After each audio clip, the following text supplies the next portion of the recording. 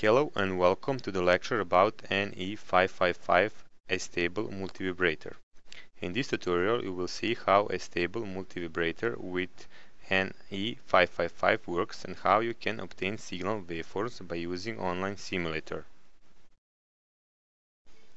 A stable multivibrator should periodically produce high and low voltage on given frequency. So let's have a look on inner structure of ne555. In here there is 2-point voltage divider that consists of 3 resistors with the same value each.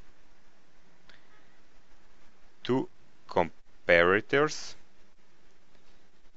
set reset latch, and discharging transistor.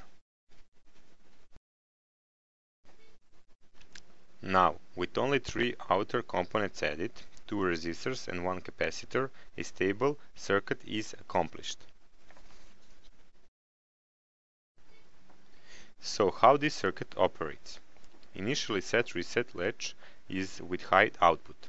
Discharging resistor is blocked and equivalent circuit is as follows. Current charges capacitor through series connections of R2 and R1 resistors. Capacitor's voltage rises exponentially until it reaches 2/3 of VCC. Then, when potential of V6 reaches 2/3 of VCC, comparator CP2 goes high.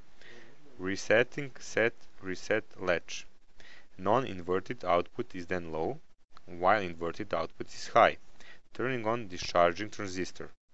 Discharging transistor is active for very short time and then goes to saturation, keeping V7 close to 0. So equivalent circuit is now like this. Capacitor is discharging exponentially through R1 resistor. Discharging lasts until 1/3 of VCC is reached. When V2 reaches 1/3 of VCC, comparator CP1 goes high, setting set reset latch. Output is then high and inverted output is low, blocking discharging transistor. And then everything repeats, as simple as that.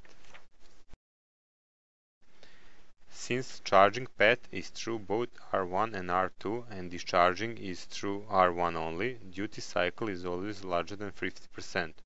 In order to have any value for duty cycle from 0 to 100%, we need to add just one more diode.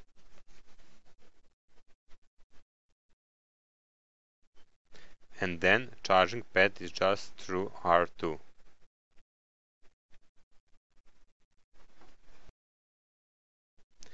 Discharging path is through R1, so paths are now completely separated.